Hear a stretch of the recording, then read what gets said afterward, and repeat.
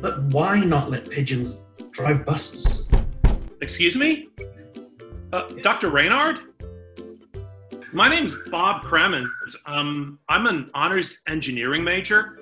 My advisor recommended that I should come over here and talk to you about declaring this creative work minor.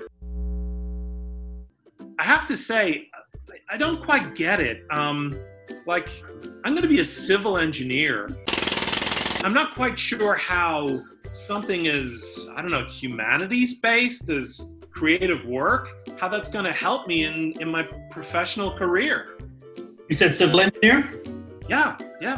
Civil engineers build cities. Cities are full of people. You need to understand people to be a great civil engineer. Creative work is one of those programs that allows you to understand people through empathy and sympathy and imagination. It enhances your major. It makes you a better engineer. Okay, well, I certainly want to be a better engineer. And what are you passionate about?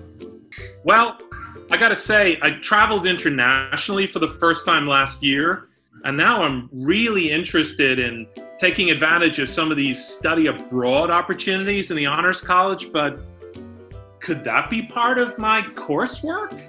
Absolutely, young man. So much of what creative work is interested in is space and place. It's how cities are created to speak to the human experience. We're fascinated by architecture. We're fascinated by the art scenes. We're fascinated by the way things look and why they look that way. Creative work provides you with an imaginative and creative space to open your eyes to the possibilities of civil engineering.